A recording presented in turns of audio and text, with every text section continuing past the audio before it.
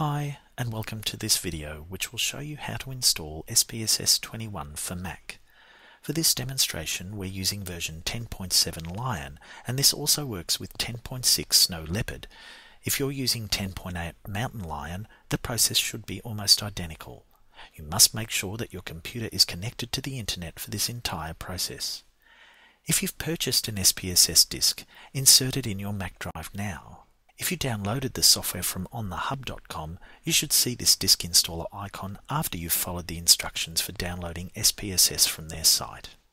Double-click the SPSS Statistics installer icon to start.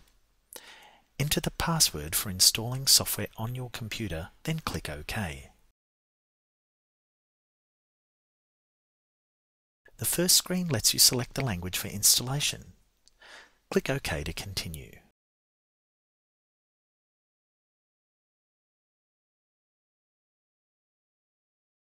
On the introduction page, click Next. On this screen, ensure that the Single User License button is selected, then click Next.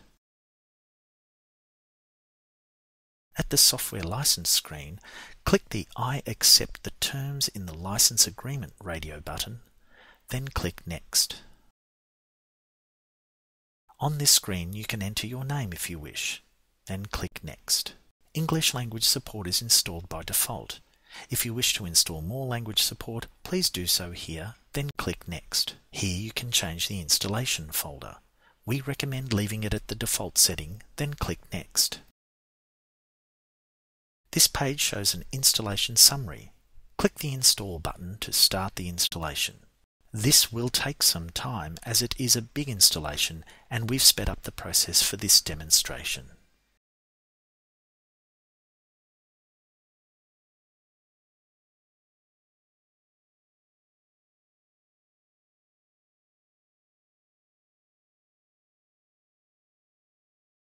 SPSS is now installed on your computer.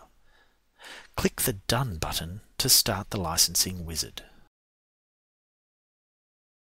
Make sure that the License My Product Now radio button is selected, then click Next to continue.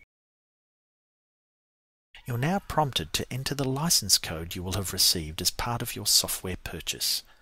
If you purchased SPSS from onthehub.com, you will receive an email with a link to your account which will have the license codes. If you purchased an installation disk, the codes are provided in the packaging. It is critical that you enter the code exactly as it appears, ensuring that there are no extra spaces before or after the code. If you receive the code electronically, we recommend that you copy and paste the code.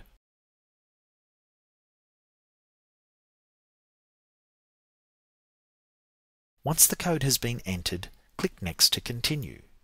If all goes well, you should see the message stating that all the codes were successfully processed. Click Next to continue. This screen details how long SPSS is licensed for. You may not see this many products, but you should see the IBM SPSS Statistics feature in the list. When you're ready, click Finish to complete the licensing wizard.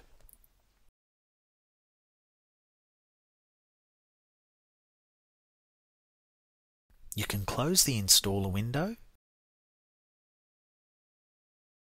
eject the SPSS installation disk by dragging it to the trash. Open your hard disk icon and navigate to the Applications folder. You will see the IBM folder, then the SPSS folder, Statistics, then 21. Inside this folder you will see the SPSS Statistics icon. Double-click it to start the application.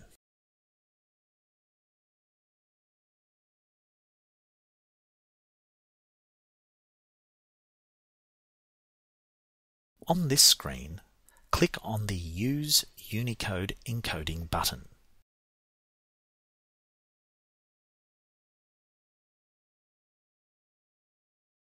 Now you're prompted to create or open a file. Please remember that SPSS does not come with any data files for STA100. You must download these from the STA100 Blackboard Unit website. Now that we're satisfied that SPSS is working, we can quit the application.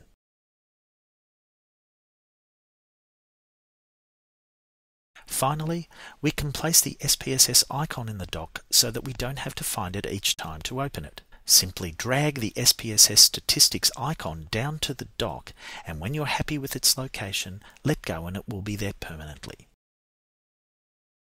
We hope you found this video useful, and thanks for watching.